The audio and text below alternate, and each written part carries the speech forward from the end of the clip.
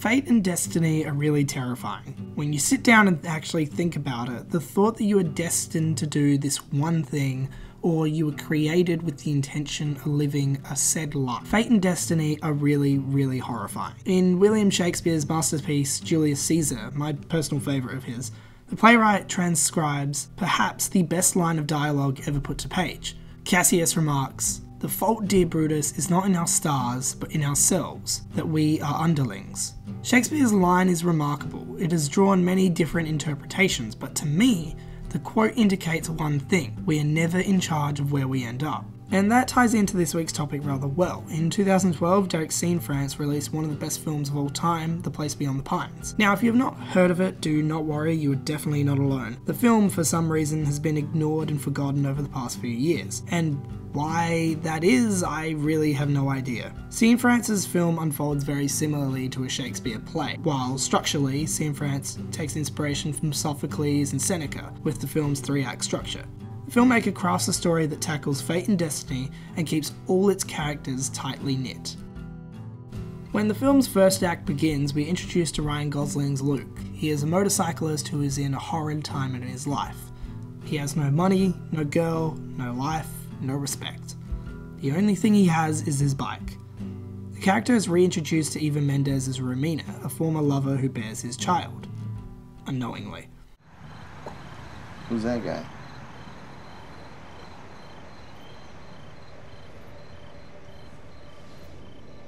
He's yours. When Luke discovers his child, the character remarks, "You're not gonna tell me?" To which Romina states, Just a fling, right? The character then continues, Haven't heard from you in over a year. You just took off. Never called me.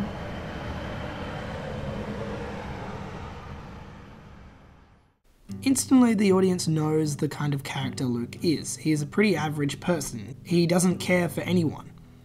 But then in comes his son. Luke's character changes the second his son, Jason, is introduced. The character's development builds, and an average fellow becomes an admirable anti-hero. Later in the film, Luke pulls Romina aside and reveals his plan. Don't talk down to me. It's a question. I'm not talking down to you. It's just a question. I'll find a way to do it. You want a house? I'll get you a house. You want to get the fuck out of here? Well, get out of here. I got that trailer. I'll get a truck. We'll hit the road. You pick a place you like, we'll stop. You don't want to be there, fuck you, we're out of there. What about my mom? She can come. What about Kofi? He can stay. Following Luke's commendable effort to win Romina back with his elaborate plan, she turns him down, stating, Sounds like a nice dream. From here, the audience knows exactly where Luke is going. He now has his intentions. He's going to prove to Romina and to the world that he is not a failure. And like any great Shakespearean tragedy, Luke's plan is never achieved. The character has a falling out with Romina after he attacks her boyfriend in their home, and is given a restraining order against Romina and Jason. Believing he can still win her and his son back, Luke begins robbing banks. Pray! Let me hear you fucking pray! Romina, of course, despises him for this. Luke's friend Robin reveals to the character, If you ride like lightning, you're gonna crash like thunder. Cianfrance wonderfully uses foreshadowing here to allude to Luke's demise. The character's tragic life comes to an end when he is shot and killed by Bradley Cooper's Avery Cross. As stated in King Lear, it is the stars above us, govern our conditions. This statement rings tragically true to The Place Beyond the Pines. Despite all Luke's effort to outrun his fate, the character falls victim to his destiny. Give me another cop back here!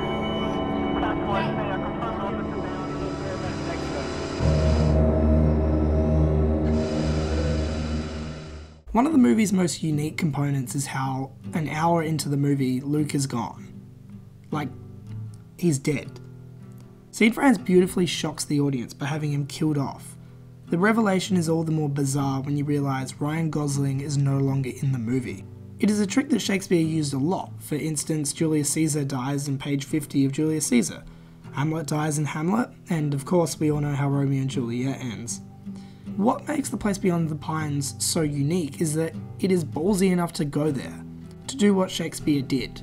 In the second act, we have an entirely different protagonist, the previously mentioned Avery Cross. Now, while everyone is claiming that he is a hero, Cross feels guilty for killing a man who was only trying to help his son. The fact that he had a boy?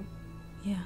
Do you think you're having a hard time looking at your son because you're thinking about this other little boy that won't have his father?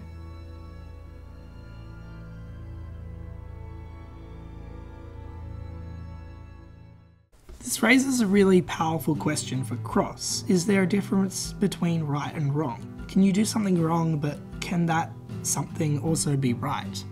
Cross is a pretty unique character because unlike Luke, we do not really like him.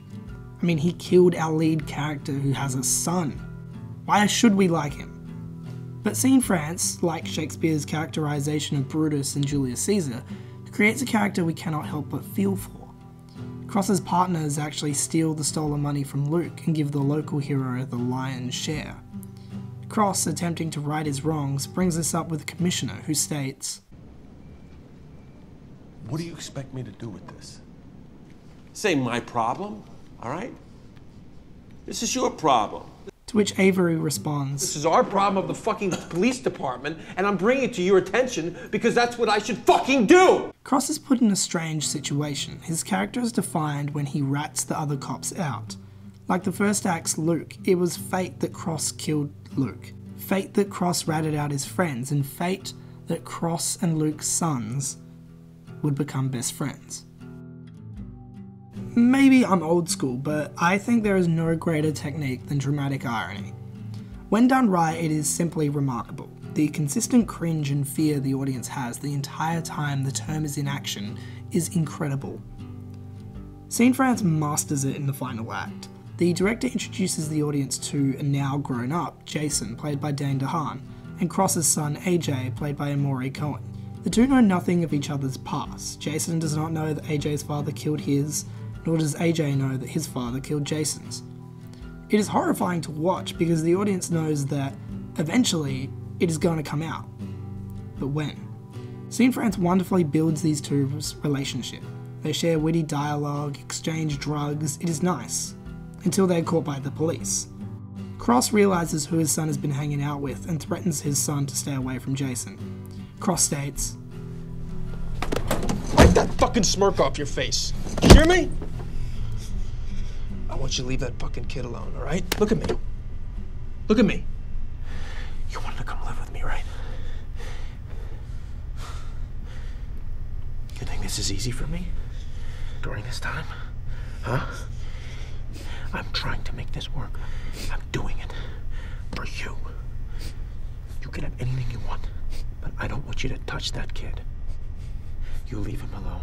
Do you fucking stand me? Say yes. Yes. Cross attempts to bully his son into not hanging out with Jason simply because he knows it will not end well. As proven by Luke's demise and Cross's betrayal, fate has a different plan. The two friends reacquaint at school, and their relationship collapses from there. After Romeo's boyfriend Kofi tells Jason his father's name, the character finds his way to Robin. Cianfrance uses composer Mike Patton's symphonic track Snow Angels to reflect the parallels between Jason and Luke. The filmmaker furthers these illusions as he replicates certain shots and actions. Robin remarks to Jason, Why don't you put the glasses on? For sure, he would have said they were left there for you. No doubt. Put them on if you want. Go on. Put them on. Come on, I'll tell you. Yeah. Yeah. Yeah. Yeah. You're calling him back. The idea that the son follows the father is something Cianfrance desired to communicate in this film, and he does this wonderfully with Jason and Luke. Cianfrance's use of dramatic irony comes to a swift end towards the finale of the movie. While at AJ's party, Jason sees an image of Cross. In his research, the character has discovered that Cross killed his father. The character snaps and confronts AJ about it.